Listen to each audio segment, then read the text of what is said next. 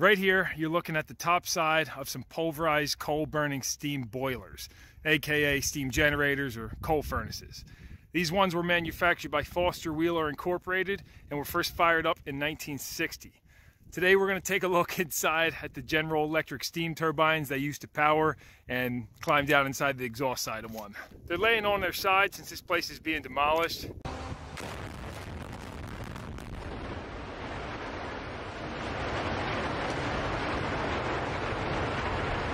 But they look to be about 8 stories tall, give or take a couple. And on this nice side cutaway, you can see all the complex steel pipe work for exchanging heat.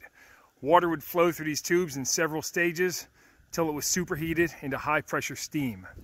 I'm not sure if the camera does it justice, but being able to look inside of a combustion chamber where pipes endured a fiery blaze for many, many years is pretty darn amazing. And this animation I found online gives you a spectacular view of what the inside would look like while operating.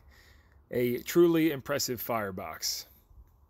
If you look at it, all these pipes are actually suspended by some spring-looking like devices on the top, like that section right there you see.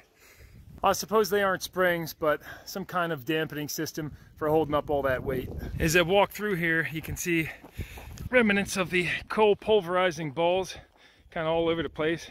Here's another little one, and I guess these steel balls are just going to get mashed back into the earth. There's another one right there, and there, and there, and there.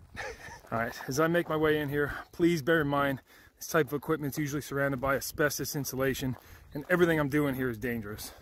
I'll be wearing a respirator, hard hat, and being ultra cautious. What I'm really trying to say is don't do this at home. Now, during high electricity demand periods, this place burned around 200 tons of coal per hour with its peak output of 653 megawatts. And as we make our way up the steps, here we are.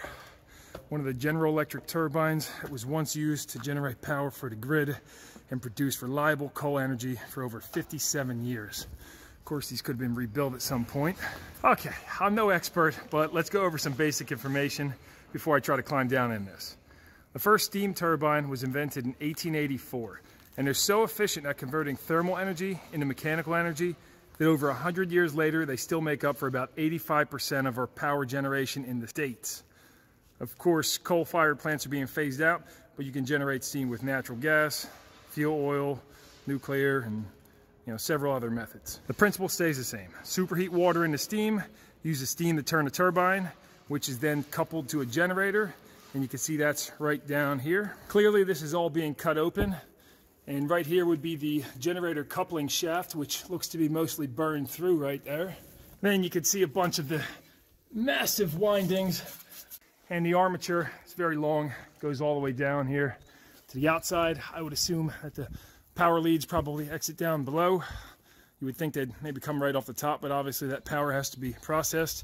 And this is the end side of the shaft right here. As far as operation goes, larger commercial units like this are usually multi-stage like this one, and right here is the high pressure side.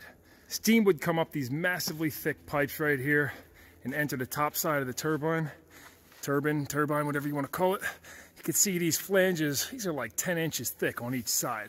And then up top, I'd have to assume those are probably overpressure safety blow-off valves in case you wouldn't want to blow this thing up if too much steam pressure was coming in.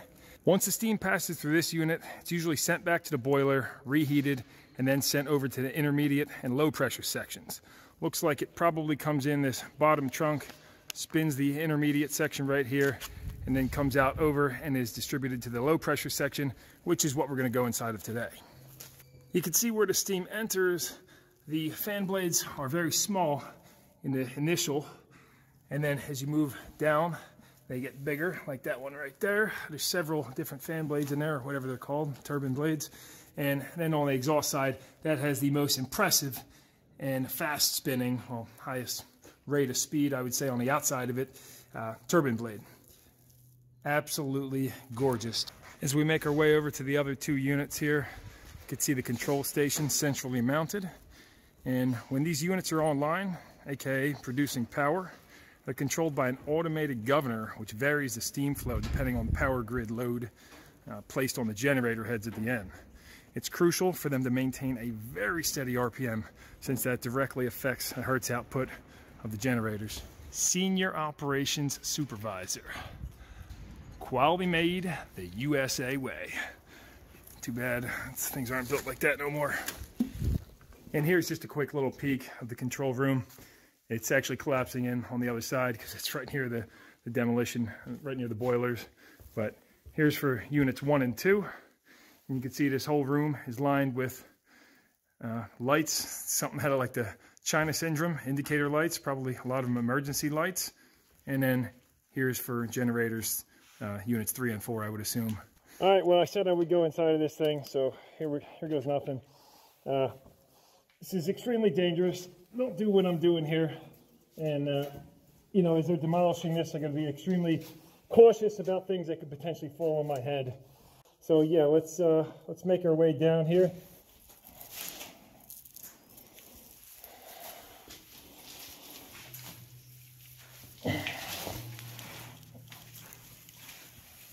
All right, we're about midway down, I'd say. Let's keep moving. I can't really tell you much of what any of this stuff is, honestly.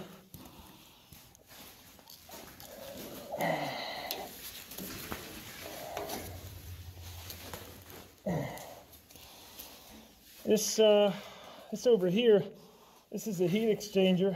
Looks like copper tubing, and this is probably to condense. I think this is a condenser here. This condenses the steam back to water, and they probably use the thermal energy transferred from this for reheating other steam throughout the plant. You can see as you look around, they're really just cutting this whole thing apart. I'm glad I don't have a job where I have to work in a space like this. I don't think I'd love that, but it's definitely cool to hop in here and check this kind of thing out.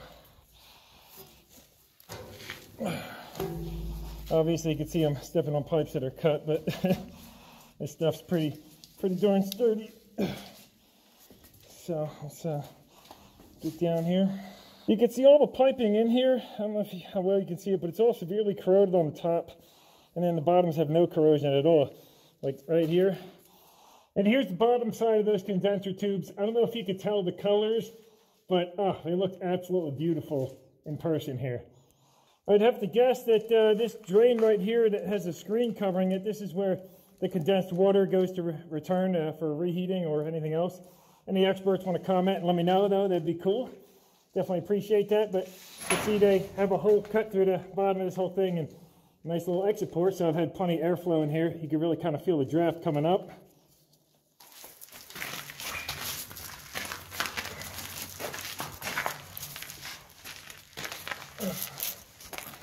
These huge trunks right here actually flow into that heat exchanger over there. I don't know if you can see that.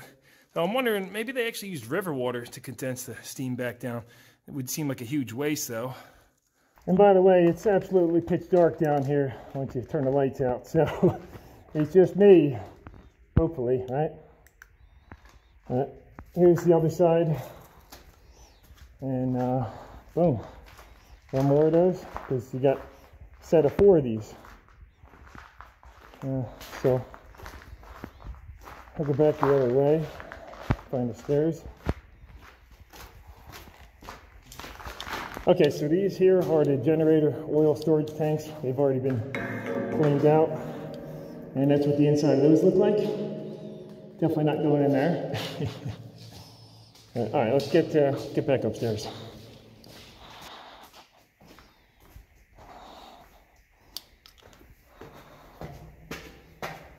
Now, I said that the steam usually gets reheated after the high pressure side, but that is actually the bottom of the high pressure side, and then you can see it goes over and back up into the intermediate pressure or low pressure side. So I don't think that goes back for reheating based on what I'm seeing right here. Just a multi-stage straight flow through. And here's one more look at some of the steam management piping from a different angle. This is about midway level, so we're heading back up. I love these stairs and railings. These are really, really nice. Riveted together on the bottom too. Love it. Anyway, well, it's getting dark, and I'd say it's time to boogie on out of here. I gotta say, being able to climb a few stories down in there even though I didn't get paid for it. That was really neat for me. I love that kind of thing. If you watch the video this far, you got problems like me, but I just can't resist, especially when something's in a demolition phase. I mean, look at this. You can see this thing had a repair done at some point, looks like. And I mean, just look at these darn flanges. But once everything's all ripped open and cut open, you can really get a close-up of how things work and operate. And I sit here for hours actually looking at all the devices and mechanisms, and I should probably get a job doing something like this one day. But I don't know. It's neat to just come in here and check it all out. So hopefully you enjoyed the video and you got something out of it, or it was entertaining. Again, I know this is extremely dangerous, and especially being here by yourself. Hey, look, check out that. There's one of the bolts that hold that thing together. Oh man, imagine that falling down, hitting you in the head. Holy smokes, that'll take you out. I remember when I was younger, I would see all the barges of coal come up this river and be offloaded right here. It was such a neat thing to see.